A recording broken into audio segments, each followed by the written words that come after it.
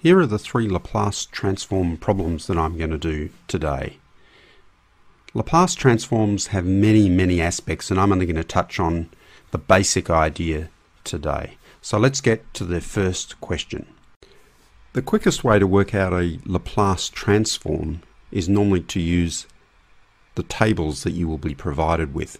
But in this first question, we're asked to work it out from the definition. So a lot of times in high school you would have been used to a function, say g of x equals x squared, and that takes a number, say the number 2, and it transforms it into another number, 4. What the Laplace transform does is a little bit more complicated. It transforms a function to another function. So we normally use this funny L to indicate the Laplace transform of a function f of t, and what we'll get out of it is this function f of s. So we use the big F to indicate that it's been transformed, and you can see that the t, which we had before, is now we've got an s, and the formula is just shown here. So you just take the integral between 0 and infinity of e to the power of negative st times f of t dt. So let's see how that works with our problem. We had f of t equals 5t, so if we want to work out the Laplace transform, we're going to just drop it in the formula up here with the integrals. And you can see right down the bottom here we have actually ended up with a function in s, as we would expect. So if we return to the top up here, we can take the 5 out of the integral. And now we're faced with a classic integration by parts problem. And a lot of these, if you have to do them from the definition, will involve integration by parts. If you're not familiar with integration by parts, you might want to have a look at my YouTube video, Integration by Parts Made Easy. Some of my YouTube videos are very popular. They're top on the YouTube search, but this is not one of them. So you can have a look at this one, which I think is very good, or you can have a look at many of the other integration by parts videos that are on YouTube. But anyway, in any shape or form, you integrate by parts and you get this line here, and then we just sort of simplify it all out and we get 5 on s squared.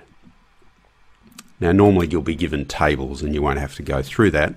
There are a couple of Laplace transforms that we'll just mention at this point which we'll need, and you can get them normally off the tables.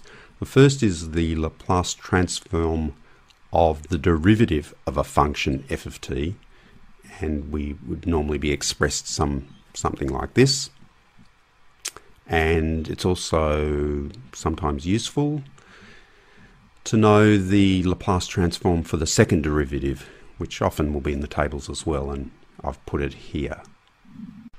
In this second question, we haven't seen yet what this L with the power of -1 means. It's the inverse Laplace transform.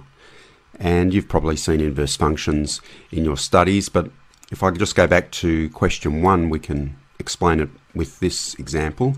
We saw here that if we have ft equals 5t, the Laplace transform is 5 on s squared. So we say that the inverse Laplace transform of big F is equal to f of t, where f of t is equal to 5t. So if we now return to the problem that we're asked to solve, we can see that we can't just use the Laplace transform tables to work out the inverse here. But what we can do is recognize that this fraction actually up here can be expressed with the denominator as the product of s plus 1 and s plus 4. And now we can use the techniques of partial fractions. Now at this point you're probably saying, I've got a click on here where you can click through to my video, Partial Fractions Made Easy, but I don't have one, so if you don't understand partial fractions you'll have to look elsewhere. But the basic idea is that we express the fraction as a on s plus 1 plus b on s plus 4, and we want to solve for a and b. And we can cross multiply. We get down to this line here where we've simplified it a bit. And obviously here we've got a plus b times s, and on the left hand side we've just got 1 times s, so a plus b must equal 1, And we also know from here that 4a plus b must equal 5. So we have two simultaneous equations, and that gives us two unknowns. Well, we've got two unknowns, two equations, and so we can easily solve it. We get a equals 4/3, b equals -1/3. So now to return to the problem, this would be a solution, the inverse Laplace transform of the original fraction. We can now say it equals the inverse Laplace transform of what we've worked out from our partial fractions work. And we can split that up into the two inverse Laplace transforms. And now this one here, the 4/3 can come out the front, it's just a constant, and we now look up the tables to see that the inverse Laplace transform of 1 on s plus 1 is e to the minus t. And with this one here, we take out -1/3. It's a constant, and the inverse Laplace transform of 1 on s plus 4 is e to the -4t. And that gives us our solution. Here's the third and final question.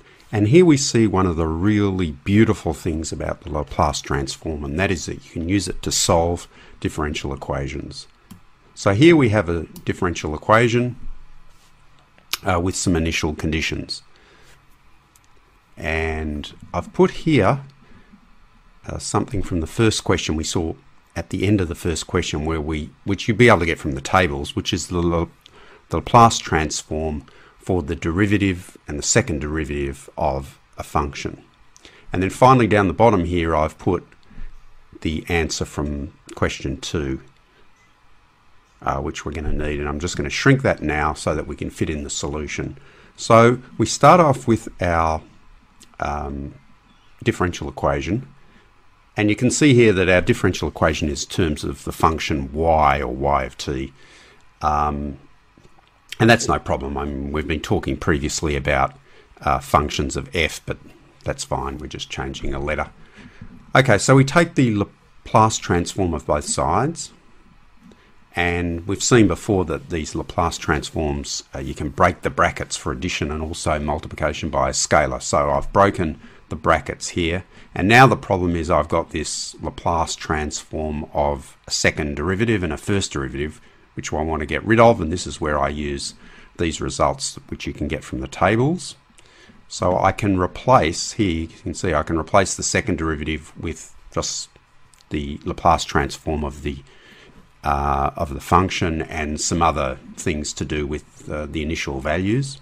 And I can do the same with the first derivative. So I can now replace the Laplace transform of the first and second derivatives, and I know what, for example, this term is y0. I know what y-0 is. I know this y0. So once I replace all of them with the initial conditions, I'm left with the Laplace transform of y is equal to s plus 5 divided by s squared plus 5s plus 4. Now I take the inverse Laplace transform of both sides, if you like. I get y equals the inverse Laplace transform of this fraction, and that's exactly what we worked out in question 2.